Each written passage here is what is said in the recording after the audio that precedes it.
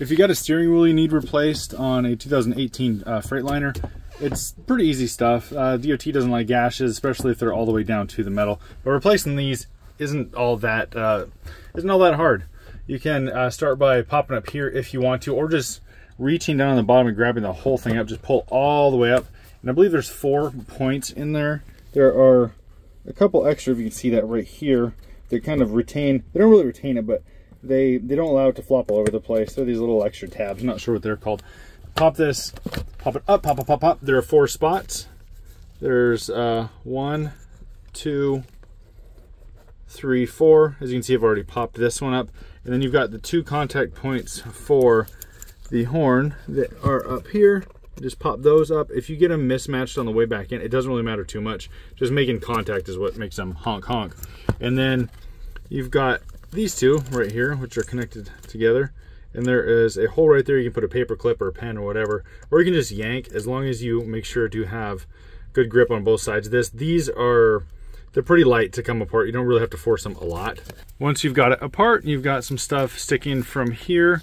That goes to the clock spring down inside there. Now this size right here, I believe is 1 and, what is it? Let's see, I've got it here. 1 3/16. It doesn't fit perfect, but it does fit well enough, and it's not gonna eat away at the nut in there. So almost fine. And then you can go ahead and pop that out.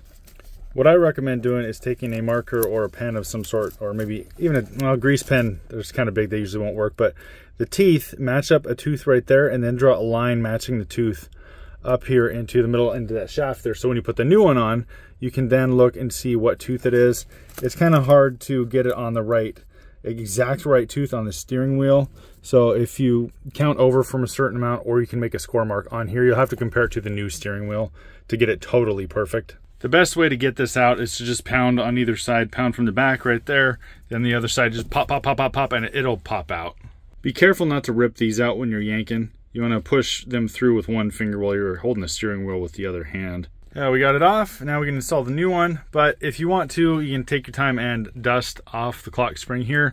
I wouldn't recommend dusting in towards the center or even towards the outside. Just kind of dust around with a rag and just get all the junk off. You don't have to worry about aligning the clock spring so much, because this will fit perfectly just inside the brand new one when you pop that on. So you don't really have to worry about, oh, did this shift or didn't that, because that does go around the shaft and the shaft's not moving. There we go. We've got the new one on, and you just kind of pound side to side, like 1, 2, 1, 2, and it'll go down a little bit. You don't have to really reef too hard down on it or put all your pressure on it, because the nut, when we put it back down on there, that will tighten it up against it. We got it back on, and I'm not going to reference the torque specs right here because I do not want to be held liable for being wrong. But then we just basically put the cap back on, put these back in, attach that, get these up to the horn spring, and that's it. That's the replacement. That's it, and of course, give it a victory honk.